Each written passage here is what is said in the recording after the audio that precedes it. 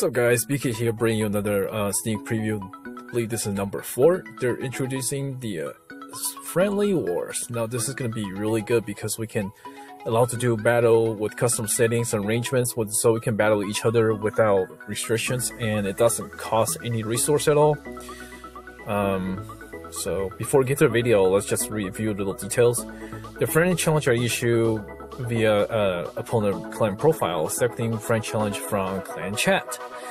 New friendly war settings disable challenges.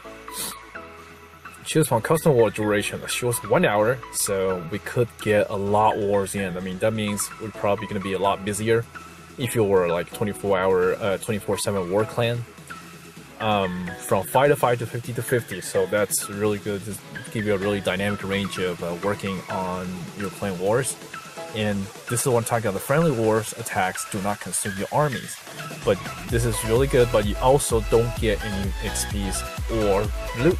It's just for fun. So I'm really excited how this will turn out. We possibly see more probably like tournament wise, and see how this can be done. I mean, usually that means people can get their war star faster and their achievement faster. But let's put down a whole lot. Just watch the video first.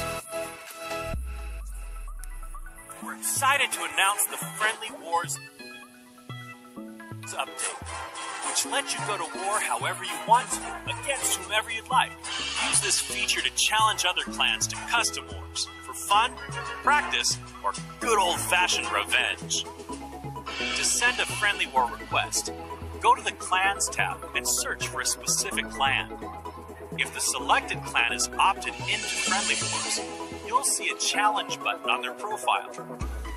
The challenging clan leaders will select a number of war participants, from 5 versus 5 up to 50 versus 50.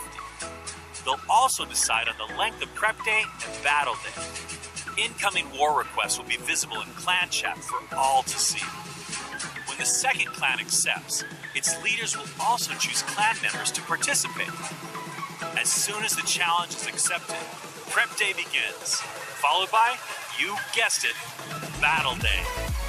Attacking armies are not lost, with the exception of clan castle troops. After the war, replays and results will be available in your clan war log. Use the friendly war feature to challenge clans, organize tournaments, and settle old rivalries, or start new ones. So yeah, this would be good. I don't know if you guys still do I don't know if you guys can. This is one question I have in mind.